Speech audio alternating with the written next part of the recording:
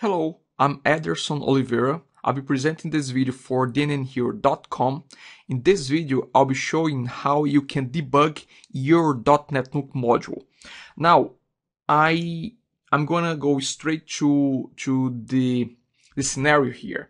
I have a DNN6 website. I'm already logged in as super user, and I have my simple module added to this page, and it's just a simple hello world module.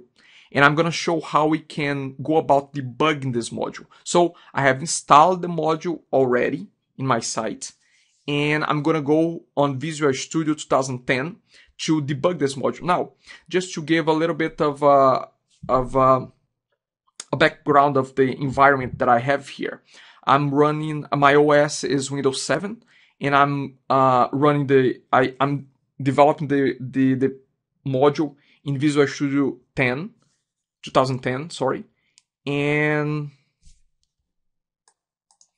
I also have in my local system a DNN6 website in my local host, in my local system. So my project is right here. Here's Visual Studio 2010, and here's my simple project. I just have one control, and in the page load of this control, I have a variable. I'm setting a string value to this variable, and I'm sending it back to a label in the control itself.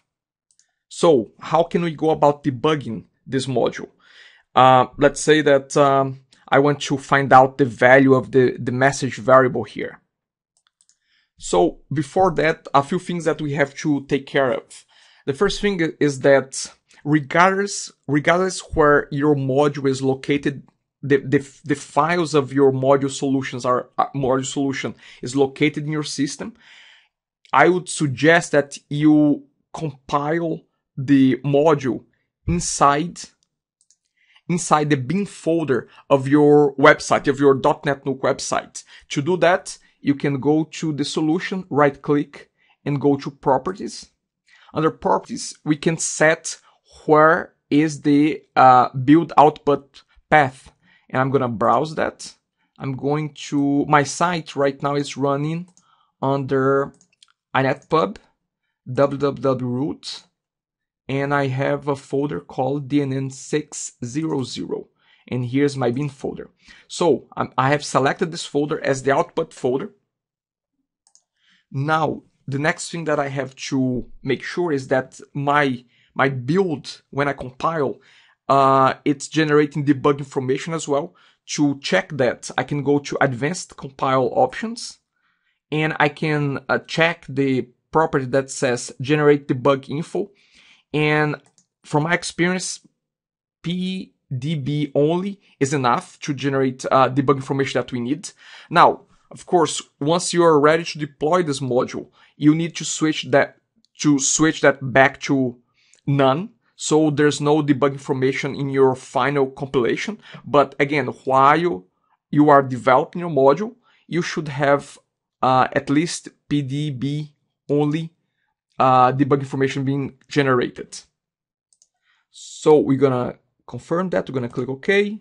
We're gonna save this. So the output path is now inside the bin folder of my website. Now I can close this. And let's say that I want to put a breakpoint right in this line. So I can just go to the gray area here, my editor, and just hit. And that will be my breakpoint. Now, what do we have to do next? We have to attach the process to our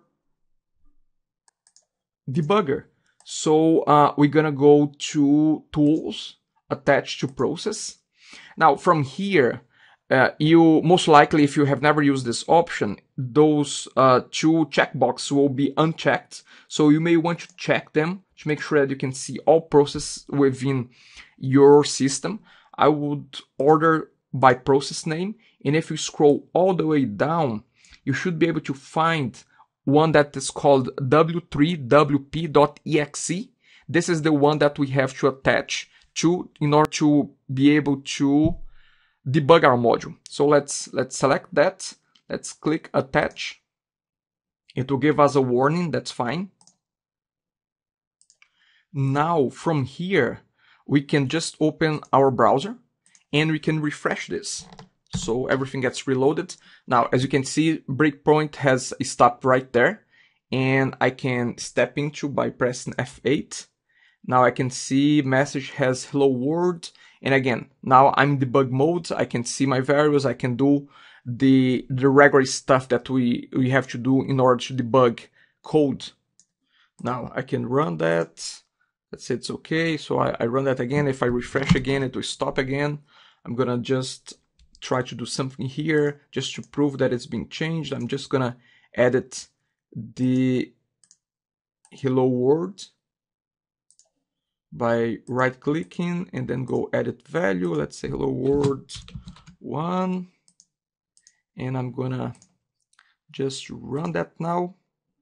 So as you can see, it has changed. So we are now able to debug our module. Now, just 2 final notes. One is that we are using here the module development approach called Web Application Project.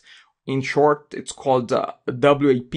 So that's a very common, and that's my preferred way of creating and developing modules. But there's also another approach called WSP, which is not the way I have set up this particular module. This particular module, the way I have shown the debug option is really towards the Web Application Project approach when developing .NETNuke modules. The other note that I want to make is that I'm running the site in my local host. So this site right here is my local host, and it's in my inetpub folder. So when I try to debug, when I try to compile the module directly inside the bin folder of the website, I was not able to do that straight away because I didn't have administrator permission. So what I had to do is I had to run my Visual Studio as administrator. To do that, you can just right click in the Visual Studio link, and there's an option to run Visual Studio as an administrator. So I had to run as an administrator. Otherwise, it would not compile properly directly into the bin folder of my website. So this is it. This is how you can debug your module when you are using the Web Application Project approach in .NETNuke. Thank you very much, and bye for now.